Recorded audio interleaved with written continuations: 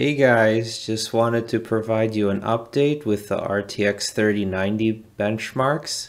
So I recently discovered that the OBS Studio recording gameplay was affecting the frames per second in games. So it was about 10 to 15 FPS performance hit. So what does that mean? It means that, for example, Asgard's Wrath actually runs at a smooth 75 FPS now, and Phantom Covert Ops almost runs at smooth 75 with some dips into the high 60s. Assetto Corsa averages 62 to 65 FPS, so about 10 FPS higher than what you saw in the previous video. So recently I did some overclocking with my 3090. Basically, I used MSI Afterburner and followed this overclocking tutorial from User Benchmark, and I was able to increase my core clock frequency to plus 100 megahertz, and I was able to increase memory clock to plus 150 megahertz without games crashing. Here are my user benchmark results before and after overclocking. So as you can see, before overclocking I had 212% score, and after overclocking I got 220%, outstanding. So it's quite a big difference.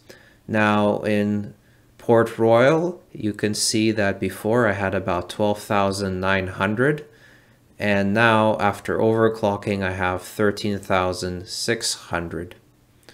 So overclocking does improve the performance by at least a few frames or more.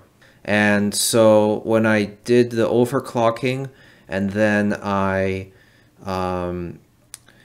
changed the USB port on my external SSD because it turns out that I had a slow SSD in one of the ports during previous benchmarks. So when I changed ports, the speed was faster.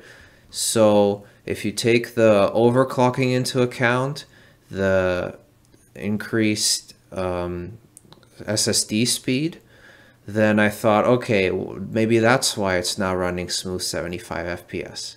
But I later realized that it's actually that the OBS Studio, when it's recording gameplay, drops 10 to 15 FPS in performance. And I also tested some additional games, such as Elite Dangerous. It was around 30 FPS, and that's with parallel projection enabled. I've tried reducing super sampling to 66%. I've tried other things, but seems Elite Dangerous still struggles.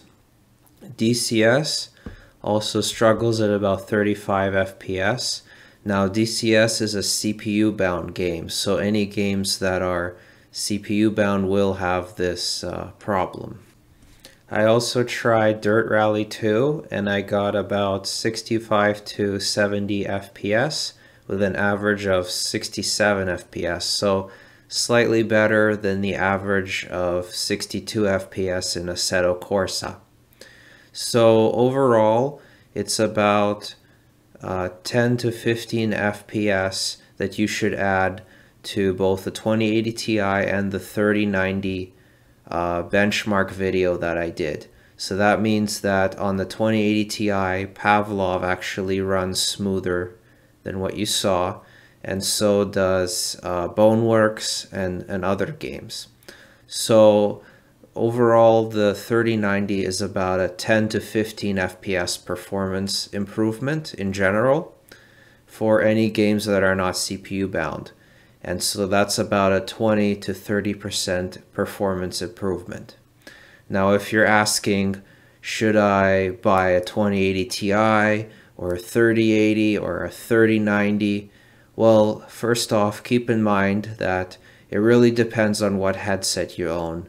With the Pimax 8KX, it has 4K resolution, and I run it at large field of view, which is about 160 degrees.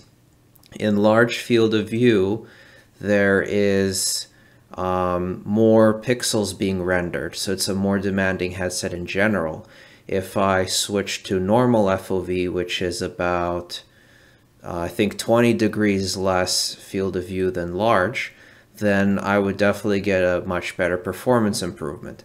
So it really depends on which VR headset you own. It depends on your GPU, but also your settings. Are you okay with every graphical setting maxed out, or do you not mind if some settings are reduced slightly, but to still get a great image quality? So 2080 Ti handles most games on the 8KX perfectly fine, but for some games, the 10 to 15 FPS increase is enough to get you to a smooth frame rate in certain instances.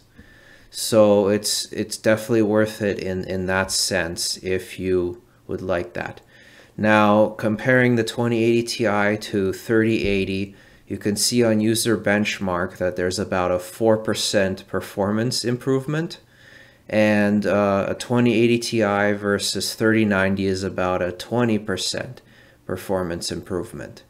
And between 3080 and 3090 is about 15% performance. So if you get a 3080 as an upgrade to 2080 Ti, I don't expect you to get much improvement, but the 3090 is definitely a much bigger improvement, but much higher costs. So if you are satisfied with your 2080 Ti, I would recommend waiting until a new generation. So thanks for watching, guys, and don't forget to hit the like button and subscribe if you haven't already. And stay tuned because I will be reviewing some new mods for the Pimax 8KX that make it the most comfortable headset I've ever used. So stick around for that as well.